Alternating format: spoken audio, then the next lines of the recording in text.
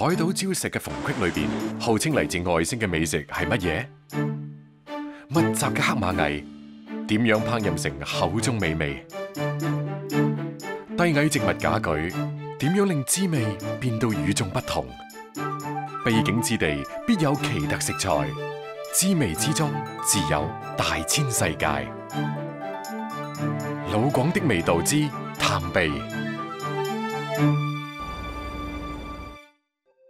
自古嶺南多秘境，遙遠嘅海島、神秘嘅天坑、茂密嘅森林、人跡罕至嘅地方，隱匿住奇異豐盛嘅美味。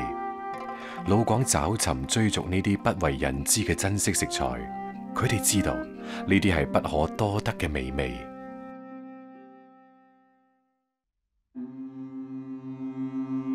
7、8月份嘅珠海愛伶仃島，被一趟趟客輪送嚟嘅遊客打破寧靜。吸引遊人嘅，除咗美麗嘅海島風光，仲有幾種大都市裏邊少見嘅海產品：汁水飽滿嘅九爪螺、肉質結實嘅將軍帽，以及鮮甜中穿透住一絲苦澀嘅苦螺。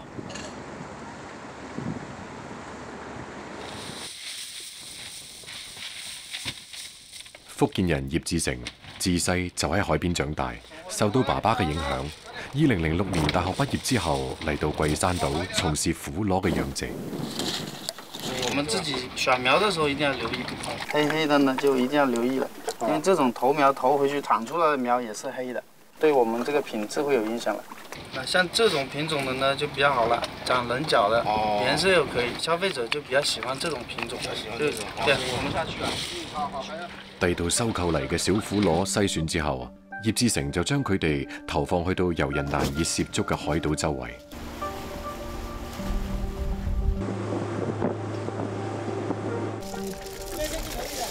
2年之後嘅苦螺體重可以達到螺苗嘅5倍。07、08年的時候最多，最起碼1年可以上到500萬斤。現在已經基本上30萬斤、50萬斤都不到了。再不保護一下這個資源的話，我們以後自己都不知道靠什麼為生了。6年前，葉志成做咗一個大膽嘅決定，同當地政府簽訂合同，對萬山群島區域內嘅苦螺、將軍帽、九爪螺分階段有序咁保護性開採。將軍帽學名粒螺。因為螺殼形似中國清朝士兵嘅帽而得名。九爪螺係鵝頸藤壺嘅一種，佢嘅頂部尖尖凸起，分成幾瓣，生得好似狗爪。因為佢特異嘅外形，經常被稱為外星生物。每年嘅6月到9月，正當採集季節，但係葉志成總係憂心忡忡。你看這邊呢，這麼大的雲又過來了，你看那邊，啊，估計是很快又要下大暴雨了。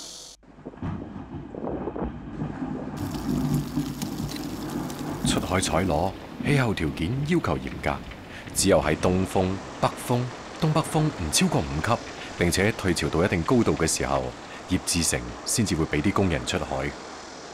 海島嘅天，孩兒嘅面，大雨嚟得快，去得亦快。因為這天氣，我們去哪裡開工啊？去沙門啊，看一下嘛。沙門有段時間沒去了，是吧？有沒有貨打的？去看一下就知道。那我們出發那邊看一下啦，哈。萬山群島有大細島嶼76個，好多島嶼之間相隔較遠，而且無人煙，仲保持住半原始狀態。快艇出發半個鐘，葉志成同工人到達沙門島。採挖將軍帽同九爪螺必須要等到海水退潮，每日嘅窗口期只係得2、3個鐘。今日係農曆15。係海水潮落嘅最低點，窗口期比平時多咗1倍嘅時間。葉志成同工人趁住好機會，加快咗速度。哇，這裡有好多將軍帽，個頭很大個，這個品質不錯。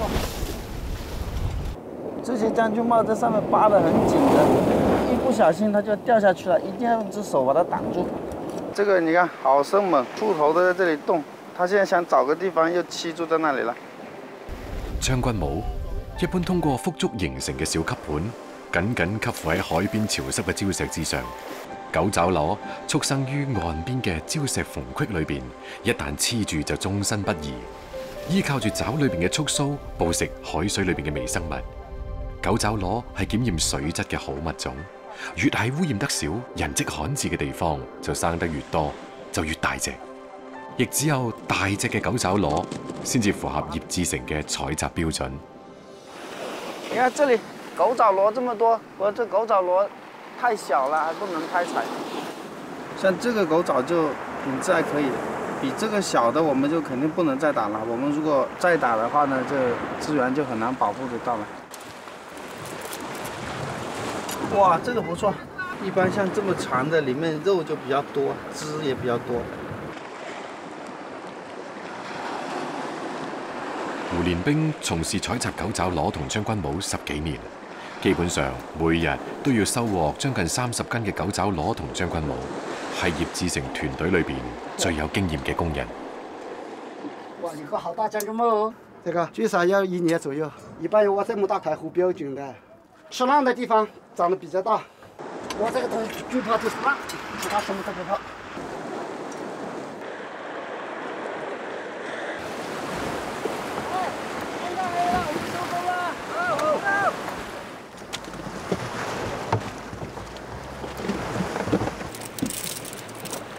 今天收穫還不錯啊！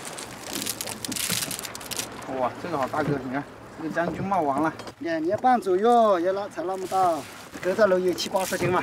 這個算大的了，很少的，刮風了以後才稍微有一點這麼大的。今日嘅收穫唔錯，採集嘅新鮮海產，挑揀係非常重要嘅一環。像這種爛的就一定要把它挑出來的。這麼大個，你看打爛掉就可惜了。這個爛的發到市場上就會臭了。如果顧客買回去跟好的一起煮，就整一鍋都會臭了。這個就亮了，這種是價格最高的，顏色又黃，肉質又比較飽滿，主要就是這種比較少。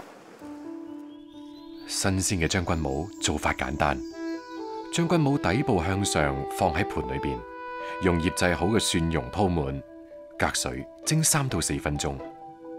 當肉同殼啱啱分離，亦就係口感最佳嘅時候。呢個時候嘅將軍帽肉質富有彈性，濃濃嘅蒜味掩蓋不住將軍帽嘅鮮甜。狗爪螺嘅做法就更直接，將狗爪螺放入去凍水裏邊，3、5片薑用嚟去腥。水滾咗之後，再煮2分半鐘，狗爪螺就可以起鑊。狗爪螺海甲狀嘅外皮往往會令人難以落口，葉志成就可以輕鬆應對。我們吃狗爪螺最好是拿起來從這個地方咬進去，把裡面的汁先吸了，裡面的汁是最鮮美的，然後再吃它這個肉。一日嘅辛苦，令到葉志成消除疲勞嘅方式，莫過於一家人其樂融融咁享受勞動嘅果實。細路仔嘅讚美係佢最幸福嘅時刻。海洋秘境中嘅狗爪螺同將軍帽，滿足人們嘅係海鮮嘅鮮。另一種可以與之媲美嘅自鮮之物，係收埋喺廣西嘅山野秘境裏邊。每過4日，落葉縣周邊嘅村民都會過嚟縣城趕集。當地人都中意食一種金黃色嘅蘑菇。同樂鎮鹿圍村村幹部楊利波亦都趁住虛日嚟到市場，了解呢一種菌嘅市場需求情況。一般是落葉買到，外地人買到。哪裡都買，他們落葉比外地還吃得多吧？哎，這個還可以，就種子，就是你們自己打回來的，從哪裡打？我除了小剛啊、大理啊。廣西落葉地處雲貴高原，有將近30幾個大大細細嘅天坑，分佈喺20幾平方公里範圍之內，被譽為天坑之都。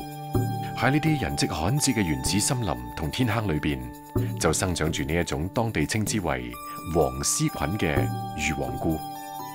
魚黃菇顏色金黃，常重生或速生，菌蓋捲起身好似喇叭，又稱為金頂側耳、金頂菇。佢營養豐富，味道鮮美，但係野生魚黃菇嘅產量就並唔多。楊利波早年喺廣東打工，2012年返到家鄉做咗村幹部，見到魚黃菇供不應求，佢有嘢諗啊！黃氏菌野生的產量比較低，市場供應需求不夠。大棚質素的話，它產量會提高。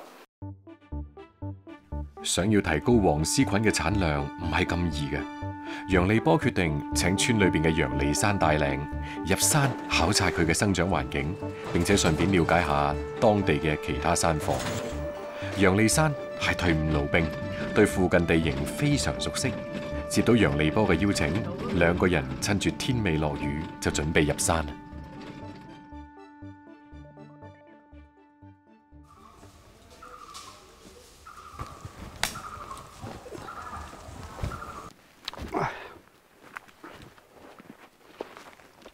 慢一點啊！這個樹過來都。想不到這個黃氏菌長在這個深山林、老林裡面，走也不好走。快到了，這裡面更有電我覺得咯。那邊呢？哦，那我們去那邊看。好。啊，這種天氣找這個黃氏菌很辛苦啊，這個。那個菌子一年只有3個月生，那一年只有4月，還有7月、8月，這個才能生，很難找啦。山高林密，陡峭難行，陰暗嘅樹林裏邊遇到楊利山咁樣嘅山貨專家，咩都好難逃得過佢獵人一樣嘅眼睛。只係可惜，今次錯過咗最好嘅時機。哎呀，可惜啦，已經爛掉了。這個要多少天才爛？已經燒個3天了，你提前來2天就可以了。那麼多，你看上面哪裡？走吧，走吧。不行啦，就爛掉啦。自然狀態之下嘅黃絲菌生長期好短，如果冇採集就會好快枯萎。楊利山發現嘅就係已經爛咗嘅菌，兩個人唯有繼續搜索，希望有收穫啦。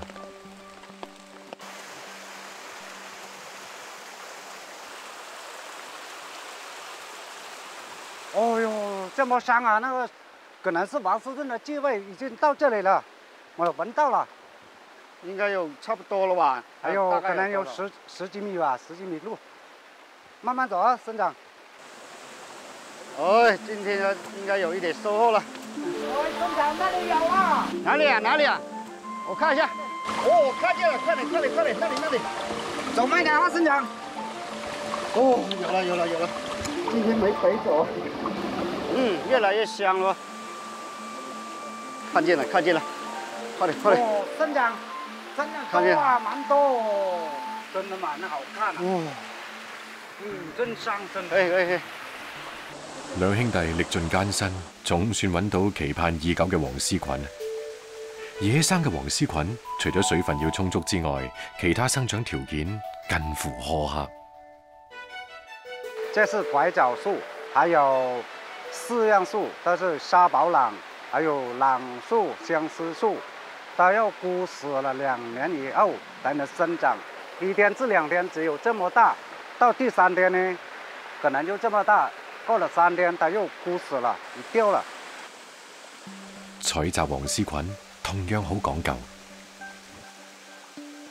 慢一點，這用雙手這種拿上來，不然它碎了，很珍貴了。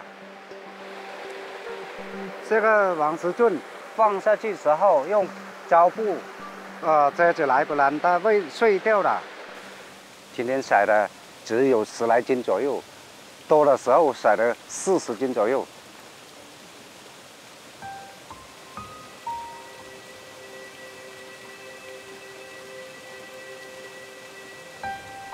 山區濕寒，聞風起辣，黃絲菌嚟煮餸，味道一流。油熱之後，蒜蓉及辣椒爆香，洗乾淨撕碎嘅菌，掉入去鑊度爆炒，只需要少少鹽調味。一道家常菜，新鮮出爐，辣掩蓋唔住鮮，鮮又解咗少少辣，送飯送酒都堪稱一絕。黃絲滾雞湯係當地招待貴賓嘅菜肴，紅棗同雞塊入鑊炒5成熟，倒滾水以及黃絲滾入去煮10分鐘，一味香甜嫩滑嘅菌菇雞湯大功告成。黃絲滾同雞肉搭配鮮甜加倍，加少少辣味，喺山區既滋補驅寒，又不失待客之道。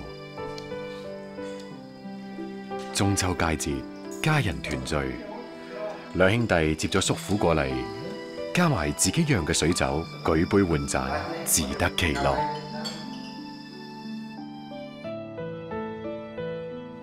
肇慶羚羊峽風景秀美，西江水道繁忙有序，江邊嘅文殊村係端硯古礦坑嘅所在地。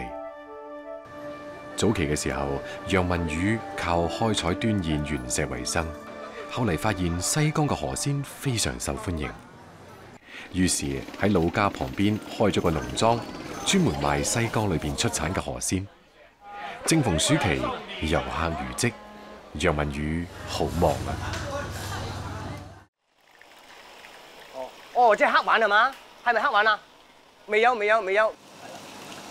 好多嘅，都好多客人打電話嚟訂餐嘅，一般都係訂蝦多。咁我哋以河鮮為主啊嘛。肇慶境內西江段出產嘅河鮮類水產，歷嚟被挑剔嘅老廣所稱重，而西江河鮮裏邊，河蝦佔據榜首。河蝦中意棲息喺水藻、草叢同埋石罅裏邊，係優質嘅淡水蝦類。佢肉質細嫩，營養豐富，味道鮮美。楊文宇農莊裏邊嘅河蝦就係嚟自西江嘅。嚟咯，上蝦咯，好，慢慢食喎，啊！平時楊文宇會喺每日嘅朝早同傍晚收2次蝦，但係今日嘅客人真係多。中午啱啱一過，佢就叫埋個仔一齊去河邊收蝦。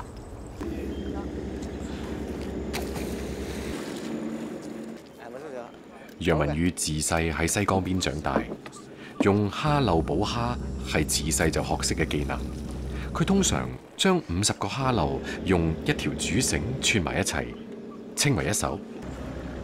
喺逐浪滾滾嘅西江裏邊，水清嘅時候，好容易就可以睇到個蝦漏變得好難被發現。咦，間重嘅，哦呢度。太急水，所以俾嗰啲橫江啊啲俾佢浸晒咗，所以要攬，所以攬到先未知數，要係啦。楊文宇同個仔嘥咗好多力，終於勾住咗一條蝦漏嘅主繩。OK， 得咗，攬到啦，不過重。嚟，兩間嚟，猛啲。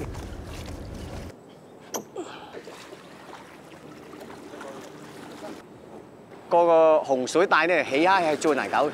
水流急啲蝦籠好難起，加上啲蝦又唔入籠嘅。季節最好就係過到8月15啦，即係水清嘅時候，嗰啲蝦籠比較多蝦。嚟啦，嚟有個，不過蝦到好細隻啫，10幾籠識得個3兩隻蝦，一手起齊個按照現在咁咧，都係2、3兩嘅啫，唔會多。魚都有啊，我知。勤勞總會有回報，有時運氣都唔係太差。楊文宇嘅蝦漏裏邊總算有啲收穫。呢隻蝦犀利咧，呢蝦幾大隻係嘛？所以我哋西江就係蝦王就係咁出名嘅，知唔知道啊？3斤左右，今天都不算多了。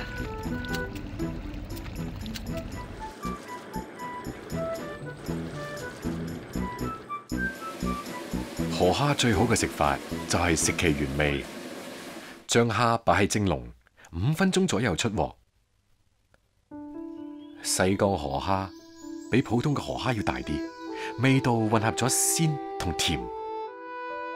粗豪啲可以殼同肉一齊照，亦都可以細細剝殼，淨係食肉。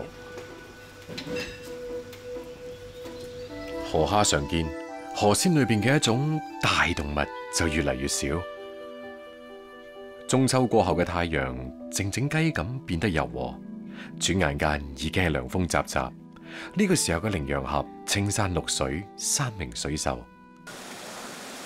楊文宇同平時一樣喺江邊收蝦，一唔留神發現咗寶貝。哇！哎，我就犀利咯！哦，喂，咁大隻個河蚌，第一次見。現在西江河嘅河蚌越嚟越少啦，能夠整到感覺一等於寶噶啦，係啦。河蚌生活喺淡水湖泊、河流等水底嘅泥沙質或者石礫裏邊，靠鰓濾食水裏邊嘅微小食物顆粒成活。每年嘅7月到9月，平時收埋喺江裏邊淤泥當中嘅河蚌就會爬出嚟揾食，變得更加容易捕捉。河蚌營養價值好高，但係要做成美味嘅菜肴，就必須要仔細處理。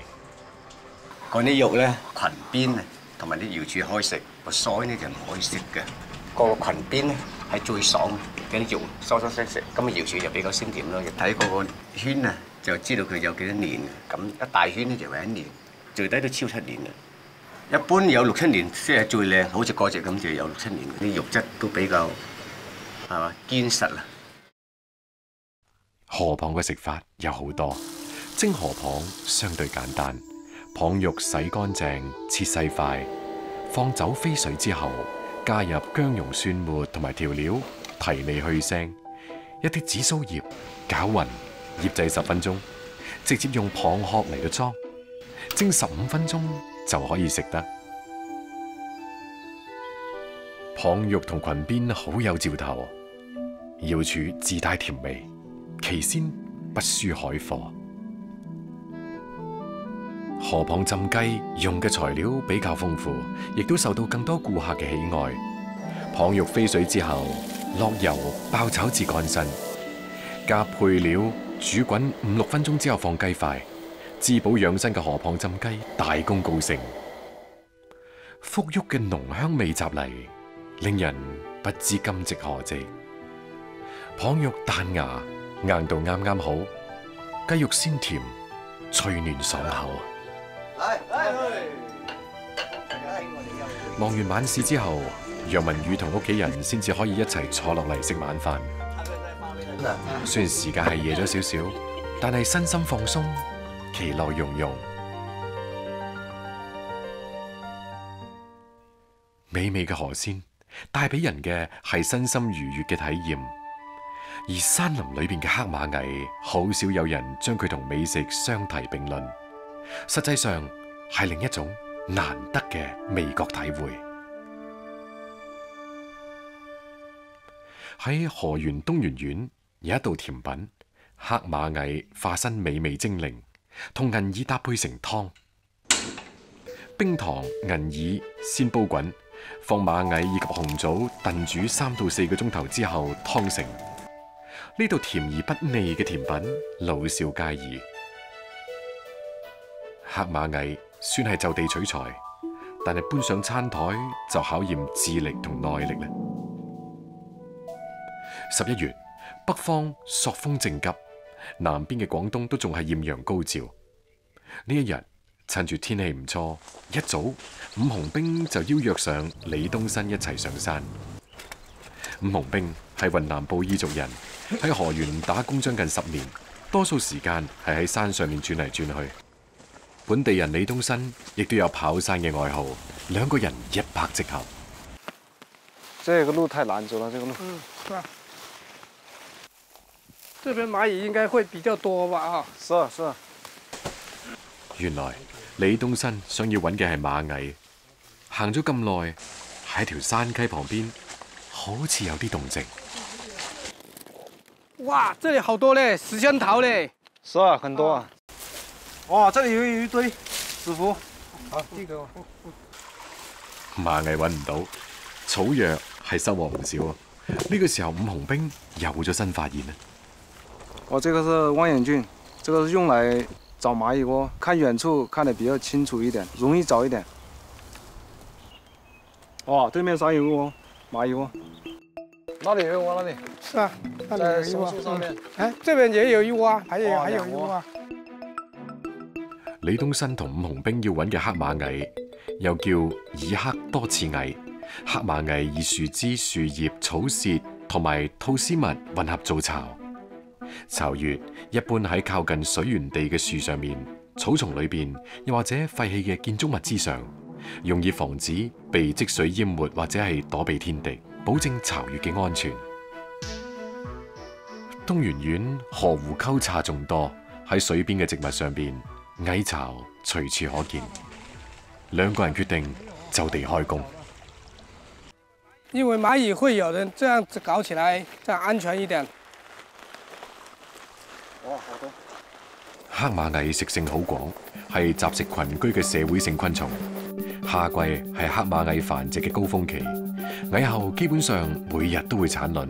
據統計，一竇螞蟻佢嘅數量可以達到將近5萬隻。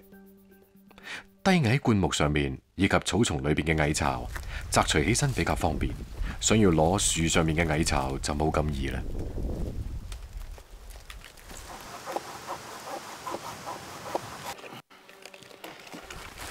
這窩不是很多，這窩還是有點的。這個收穫還是不錯的，4、5斤吧。這樣的話，把它那個殼搞掉，鑽在裡面的螞蟻，然後就全部出來，要好好處理啊。它是躲在這個裡面不出來的，你要把它撕乾淨，抖出來。撕開巢穴，好多匿埋喺裏邊嘅螞蟻會跑出嚟，但係黑螞蟻真係好細隻，要將螞蟻從竇分離出嚟。李東新同伍紅兵開始同螞蟻鬥智鬥勇。這個工具是清理乾淨那個螞蟻窩的，把它放進塑料袋裡面去。螞蟻爬上這個塑料袋的時候，它會掉下裡面去，這樣子呢就分隔那個螞蟻窩啦。然後我們給這個袋口上面抹一點油，讓那個螞蟻爬不上來。這個是花生油、菜油也可以，用風機把它吹一下。一加熱的話，因為螞蟻怕熱嘛，加熱的話螞蟻就很容易跑出來。這樣子就分離得快一點。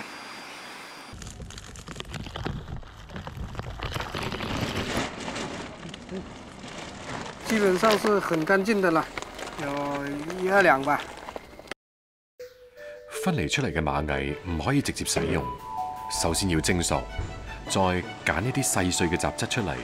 呢個係一個需要耐心嘅工作。這個裡面最主要有樹枝、雜草。還有螞蟻窩裡面的東西。這樣子一般挑這個螞蟻要1個多小時來挑，一次就大概半斤左右吧。從螞蟻窩把它挑乾淨，最少要4隻左右。你去抓螞蟻？去山上抓的螞蟻。黑螞蟻一直都係藥食兩用嘅材料，可以同豬肉搭配做成螞蟻肉丸。五花肉剁成肉末，黑螞蟻用瓦片炭火焙烤，稍稍研碎，同肉末混合一齊，煉成肉丸炸熟，加水同調料稍煮，收汁就可以裝盤。豬肉香甜彈牙，螞蟻焦脆有沙感，形成兩種截然唔同嘅口感。黑螞蟻同銀魚搭配係好有新意嘅送酒餸。油鑊燒熱炸熟銀魚，加螞蟻混合，香氣氤氳之際撈起，喺蛋液裏邊攪勻，落鑊炒到蛋熟，色香味俱全嘅黑螞蟻銀魚仔出鍋。趁熱嘅時候食，銀魚同螞蟻焦脆，雞蛋綿軟，風味獨特。李東新同伍紅兵用自己嘅勞動成果做成黑螞蟻銀耳湯，招待朋友，釋放1日嘅勞累。老廣探究飲食末梢嘅食材，喺探索中維繫人同自然嘅融合。誘人鮮味嘅魷魚，又平又實惠，往往係家庭聚餐海鮮類嘅首選。魷魚去其內臟，切花刀斬細塊，蒜薑拍碎，用油爆香。落魷魚爆炒2分鐘起鑊，一味鮮香嘅爆炒魷魚即刻成為餐台主角。魷魚鮮味，但係佢從海洋到餐台嘅過程，唔係艱辛2個字就可以概括出嚟嘅。4月，正係廣東上空冷熱氣流角力交鋒嘅時候，陽江海陵島雲霧飛飛，遠處山頭時隱時現，港口裏邊各種漁船停靠有序，等待出行嘅信號。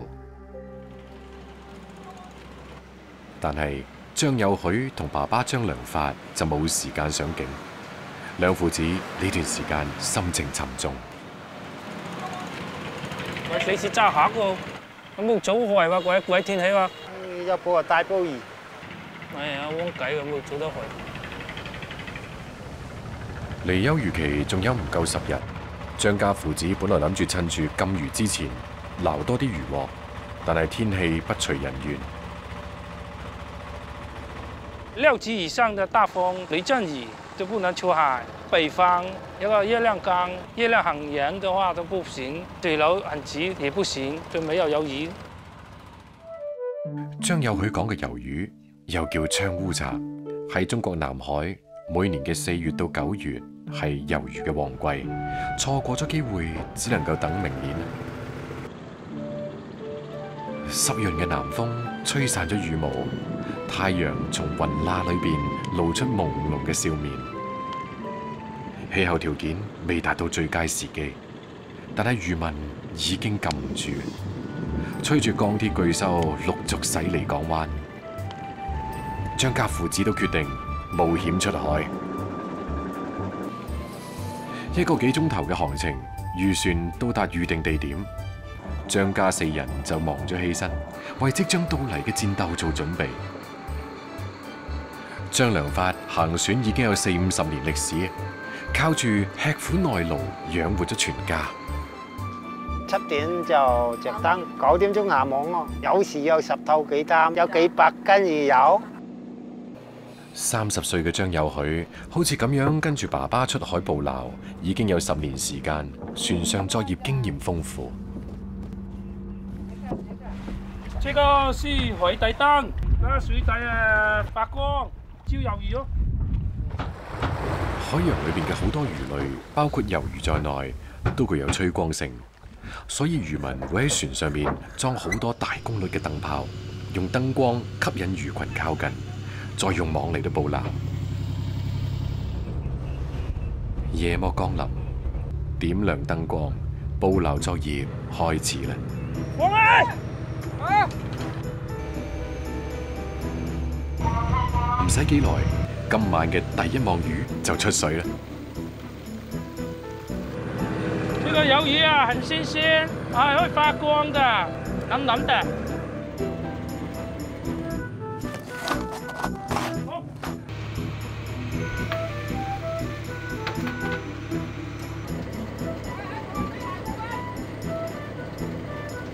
全家人勞作成晚，下網5次，但係收穫並唔多。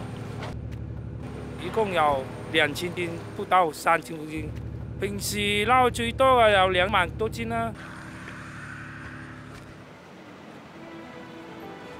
太陽東升，張家漁船收工返航，碼頭上面賣魚人早就喺度等緊啦。張家父子又係一番忙碌。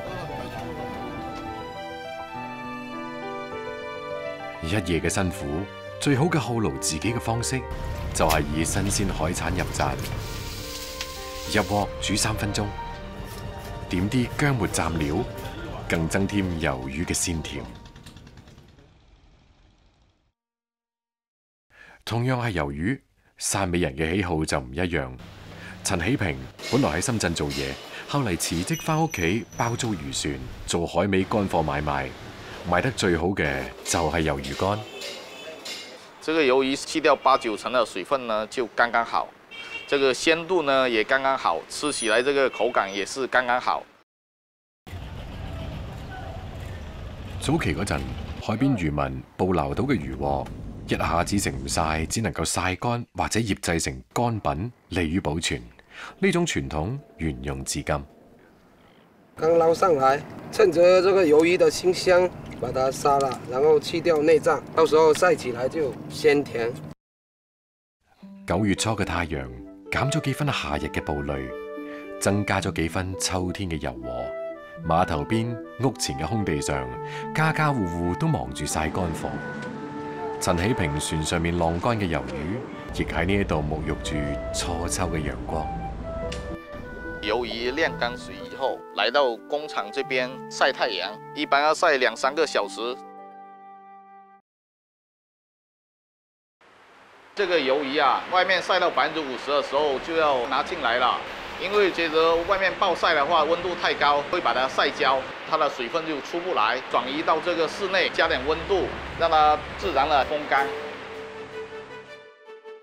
按照呢種方法處理魷魚，去除咗大量嘅水分，使到佢本身嘅氨基酸同蛋白質得到更大程度嘅保留，從而亦都更加鮮美。曬好嘅魷魚乾成為親朋知己小聚嘆茶時候嘅絕配。一個兜仔倒啲酒精入去，開始烤隻魷魚。機上火焰旺盛，杯中茶水清香，三五好友熱絡，一邊飲茶一邊撕魷魚乾咀嚼，個中滋味令人難忘。陳喜平返屋企準備晚飯，唔少得嘅係用自己店裏邊嘅魷魚乾。魷魚乾泡發之後切成細塊，抌入油鑊度炒。藕片炒熱之後，再加水炆煮到水乾，倒魷魚入去炒勻炆煮2分鐘。魷魚既鮮又有啲糯嘅口感，同藕片嘅爽脆啱啱好相反，但係又配合到恰到好處。老廣嘅餐台離唔開一啖湯，爆香魷魚乾，倒清水入去煲滾。放豆腐同瘦肉入去，雞蛋鑊裏邊拌勻，再加入珍珠菜，一道鮮美嘅家常滾湯，大功告成。唔同嘅肉類一齊煮，可以令到其中嘅鮮味物質好好咁融合，從而令到味道更顯鮮美。呢一味湯雖然簡單，但係色香味俱全。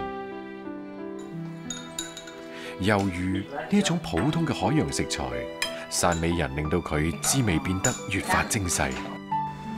以一種常用嘅灌木，為湛江人探索滋味世界提供咗另一條思路。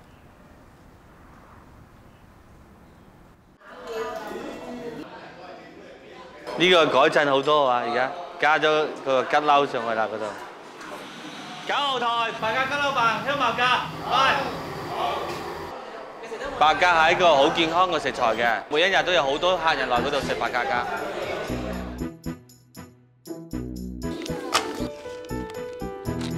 李廣真係廉江本地人，2017年喺廣西陸川同朋友一齊養鴿，鴿場規模越嚟越大，為咗解決鴿嘅銷路，李廣真乾脆喺當地開咗一間鴿餐廳。但要將啲鴿搬上餐台，對於動物營養專業嘅佢嚟講，係一個新嘅挑戰。為咗將啲鴿做得好食，李廣真帶住團隊考察咗全國60-70家食鴿嘅飯店。白鴿呢有傳統好多種食法，我哋當地有一種叫吉撈葉。吉撈呢，就我了解中呢，就係當地只係煮飯。白鴿一齊煲飯應該都比較好啊！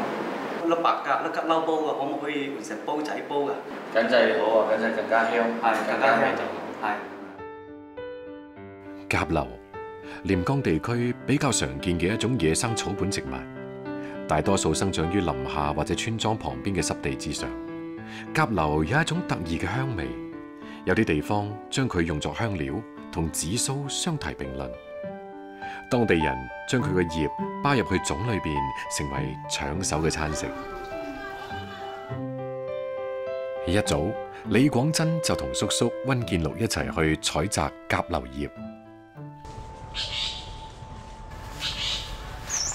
哇！嗰度有好大片嘅吉撈喎。係啊，而家好少有咁大片嘅吉撈葉。係咯。緊佢嗰啲嘅葉啊、個花啊都要採翻嚟喎。係啊。個葉係比較厚嘅呢，個味道就比較濃啲。一定要青綠。我哋連江地區嘅話已經有成千年嘅歷史㗎啦。好香，根咧唔係勁，佢個味道比較濃啲。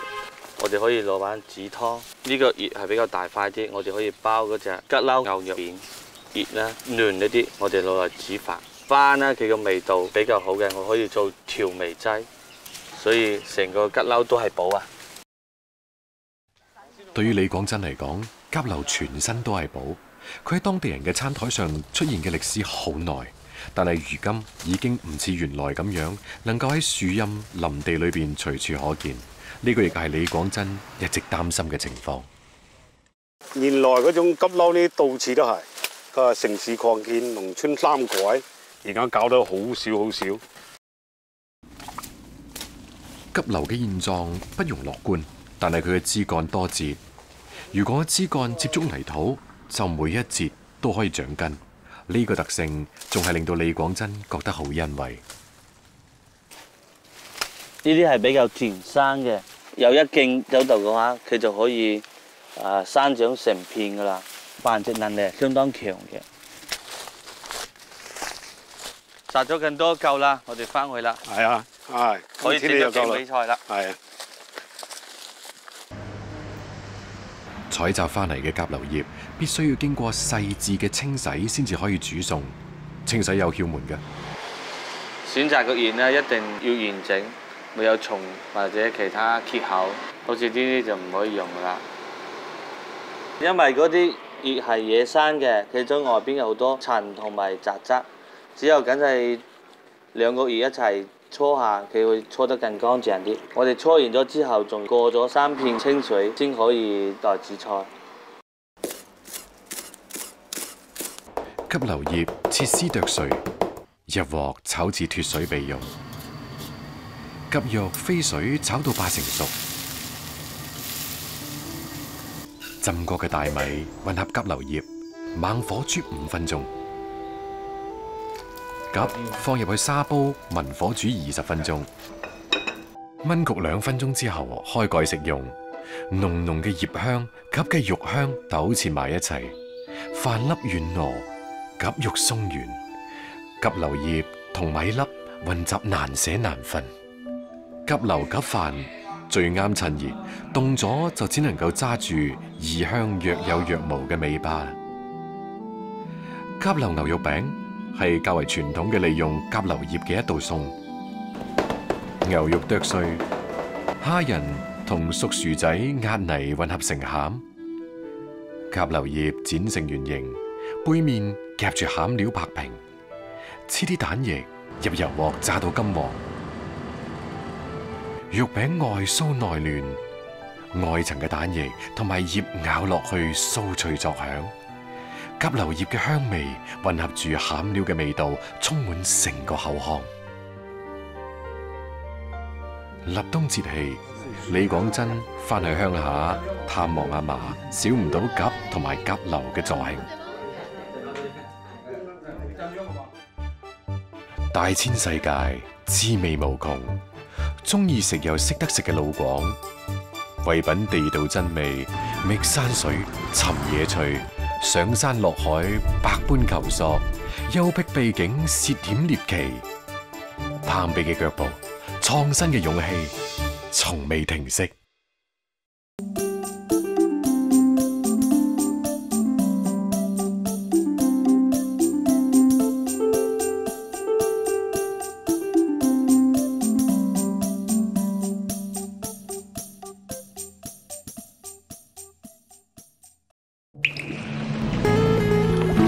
广东卫视美好生活倡导者。